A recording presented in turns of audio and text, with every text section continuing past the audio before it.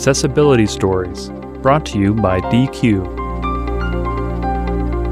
My name is Julie, and this is my accessibility story.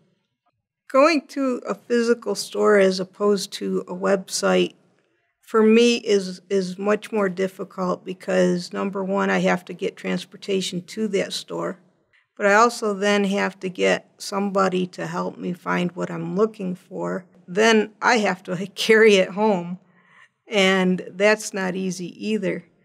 And I like having things delivered to my door. When I go to shopping websites, the most frustrating thing that I find is that, number one, they have lots of graphics, but they don't give any detail as to what that is. For example, with clothing, they might tell you what brand, what kind of shirt it is, but they have no description of it. So I won't buy clothes online.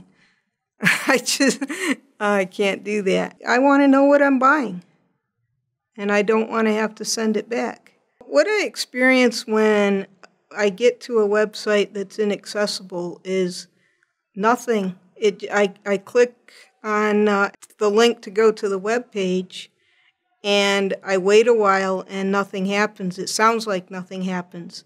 I don't know what's going on, so I just get out of that web page. Websites that are built with accessibility in mind are much easier to use. They're fully accessible. You go there, the computer loads up the page immediately, starts talking to you, starts reading the headings. It will read the whole page to you. And even though there's graphics on that page, it will have a label saying what that graphic is. I really appreciate that.